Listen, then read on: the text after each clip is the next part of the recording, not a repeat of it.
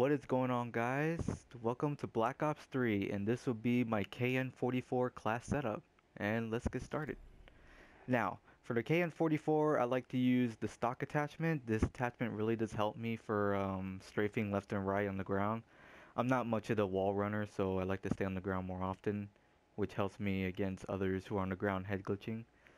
I like to use the grip attachment. It helps me reduce the recoil. For some reason, this gun has much more recoil than it did on the beta, and it has a lot of side-to-side recoil. I'm pretty good at helping against that, to nullify that. But if you don't need the grip, you can always go for the quick draw handle to go with the stock attachment. And I like to use the high caliber attachment. To me, this attachment is more like the new FMJ of this game. It it's like you don't really need to wall bang in this game no more. The headshots will really just go right through them. For my perks, I like to use Ghost because obviously, who wants to be on the radar? Like, really.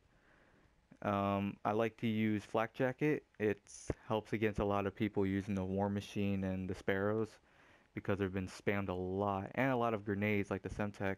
They've been used over and over. Fast Hands has become a real crutch perk in this game. Who doesn't want to bring their gun up fast enough? And Tac Mask, because the stun grenades in this game are very powerful, very very powerful. Um, this would be my class setup, and I'll probably put like 1 or 2 minutes of gameplay in the background to show off the class, and I'll see you guys in the next episode. Losing A.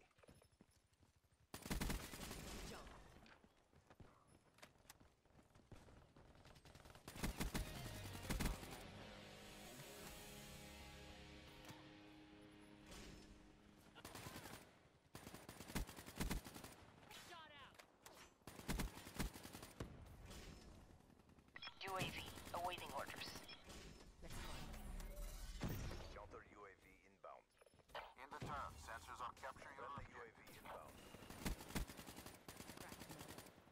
Counter UAV on standby.